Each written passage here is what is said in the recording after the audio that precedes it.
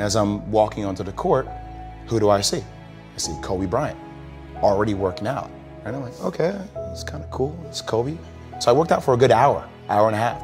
And when I came off, after I was done, I sat down, and of course I still heard the ball bouncing.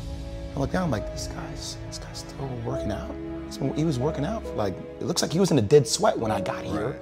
And he's still going. And it's not like his moves are nonchalant or lazy. He's doing like game moves, you know? I sit there and I unlace my shoes. I'm like, I want to see how long this goes. So I sit out there and watch another 25 minutes. And he got done. I said, okay, I think I've seen enough. Go play, you know, come back, get in the sauna, get ready for the game. That game, he drops 40 on us, okay?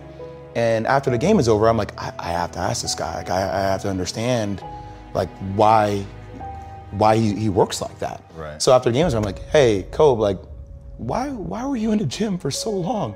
He's like, because I saw you come in. And I wanted you to know that it doesn't matter how hard you work, that I'm willing to work harder than you. Wow. And he's like, there's nothing wrong with that. Like, I'm not saying I dislike you as a person. You inspire me to be better. Right. And it was the first time I started to see this level of competitiveness where I said, I need to start doing more. Right. Wow. Well, I mean, here's the thing. It's like, you know, it's competitiveness, yes, but it's a simple theory or idea to live life by. If you're going to do something, do it to the best of your ability.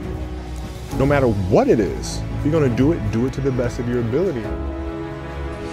If you love what you do and it's making you happy, all the hard work and perseverance will pay off. I once had a guidance counselor tell me that I shouldn't play basketball, that it would never amount to anything for me.